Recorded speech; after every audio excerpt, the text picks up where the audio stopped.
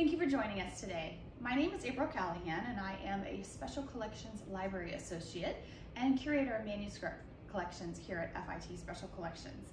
Today I thought we would do a behind the scenes sneak peek at what you don't get to see when you join us for a research appointment. Come on in.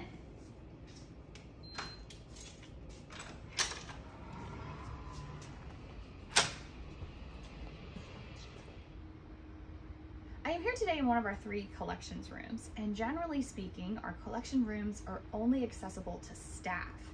Due to the rare and valuable nature of the items that we collect, we maintain closed stacks. And what this means is that our patrons cannot browse the shelves. Rather, they request in advance the titles that they would like to see, and then those are paged and brought to the reading room for the duration of their visit. Behind me, you see nearly 500 manuscript collections in storage. Our state-of-the-art facilities were renovated in 2017, and our collections rooms are kept at 65 degrees and 45% humidity, as these are the optimal conditions for preserving the paper-based objects that we collect. I pulled a few highlights from our collection to share with you today. The first one that we are going to begin with is collection number 1, because why not start at the beginning? But this also happens to be one of the most important and also one of all of our favorite collections. So if you'd like to take a peek alongside into the boxes with me, I'm going to share with you not only sketches, but also photographs of the work of the English couturier, Lady Duff Gordon. Lady Duff Gordon started her career in London in the 1890s and then expanded her operations to New York, Chicago, and Paris during the 19-teens. If any of you have seen the film Titanic, you might already know of Lady Duff Gordon because indeed she was aboard the Titanic and she survived. And there is a character depicting her in the film itself. So the items that we have here are from the American portion of her work, whereas the records detailing her work in Europe are actually in the collection of the Victoria and Albert Museum in London. One of the things that makes this collection so special, aside from the fact that she was a very important and well-known designer during the day, is that not only do we have the original sketches of many of these ensembles, we also have the photographs. And this is highly unusual because it was very rare that a designer would be using photography during the 19-teens, simply for the fact that it was incredibly expensive still at this time. I mean, look at these. If some of these look a little daring to you, these are indeed her fashion designs, but I will mention that she was also a well-known costume designer at the time, and she designed stage costumes as well as everyday wardrobes for many celebrities, Ziegfeld Follies girls, stars at the stage and screen.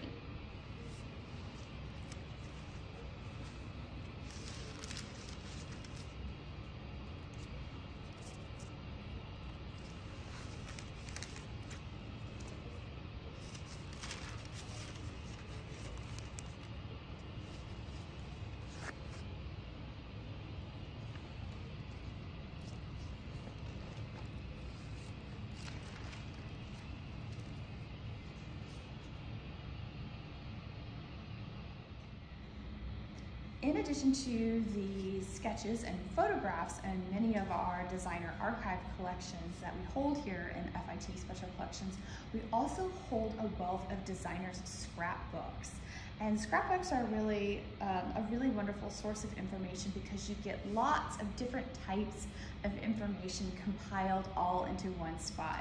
So here we're actually going to look at one of the scrapbooks belonging to an alum of FIT, Stephen Burrows.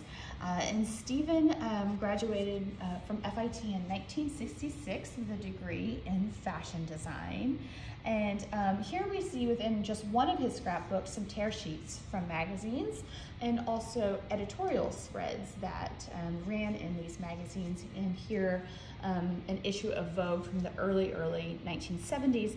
And I just love this photo shoot so much. It's very fun, it's very colorful. The colorful kind of color blocking is what Stephen was really known for. And I just want to point out that the model here and here is a very young Pat Cleveland. And she actually writes about this photo shoot in her autobiography, saying that Stephen had recently hired her to be a model and told her to be at his studio at a particular day, at a particular time, and there was a whole bunch of other people there when she showed up, and they all just kind of picked things up, jumped in a van, and drove to Central Park, and this fashion shoot happened very spontaneously. There wasn't a lot of pre-production or planning. It was just all of them hanging out, having fun in the park one day and taking photos, so that's really nice.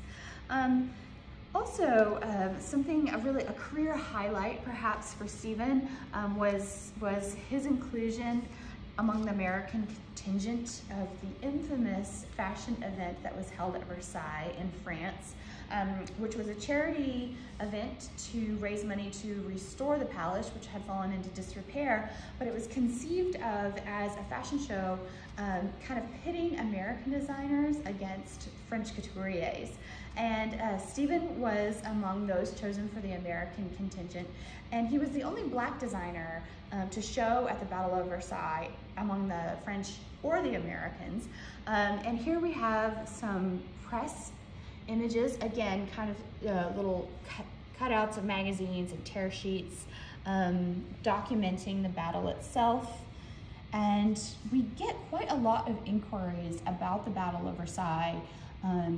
Original photos and other materials pertaining to it are quite rare, so we do have a lot of inquiries from patrons about this frequently. So the strength of our manuscript collections pertain to the history of American fashion specifically. But that doesn't, of course, mean that we don't have records in terms of what was going on in Europe. And oftentimes, just as we've seen in Lucille, who was a British couturier who expanded to the United States, you know, European fashions were being imported to the US. And what we're going to look at today is a very special and one of our most requested collections, actually.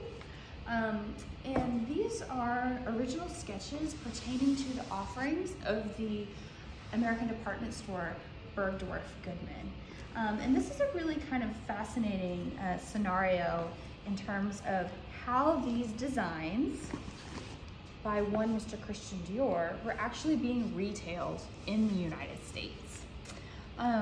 Bergdorf Goodman, like many other custom salons or department stores, was going abroad and actually licensing the rights to create reproductions of couture house designs. This was all done on the up and up. It was a licensing deal. And so what happens is the benefit is that instead of traveling all the way to France, an American woman could actually go to one of her high-end local department stores if she lived in New York or Chicago or somewhere like that, and she could actually have a Dior made for her, made to measure. And one of the really great things, one of the very cool things about extant examples of these types of dresses and suits and whatnot that we have in museum collections is that it will have the Dior label right next to the Bergdorf Goodman label. And so I kind of like to call this scenario demi-couture. It's not necessarily the full couture experience that you would gain in Paris or in France somewhere else, or at a different couture house in a different country, but it's about as close as you can get, and it saves you either the cost of a steamer ship at the time, which was a common mode of travel, or later an airplane ticket. And so this particular collection are the exact models or designs that were offered by the Bergdorf Goodman Custom Salon all the way through 1969. And here we're looking at a selection of designs by Dior but just about any other designer who was prominent at that time is also featured in this collection, including Cristobal Balenciaga. There's a little bit of Elsa Schiaparelli, Hubert de Givenchy. They're all represented, and because of this, this is the reason why that this is one of our most requested collections.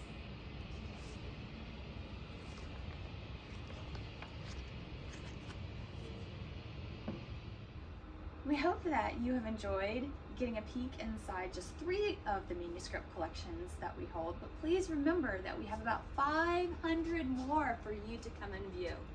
We are open by appointment only, and you can make an appointment to come see us by calling us at 212-217-4385, or alternately, you can email us at fitlibsparc@fitnyc.edu. See you soon.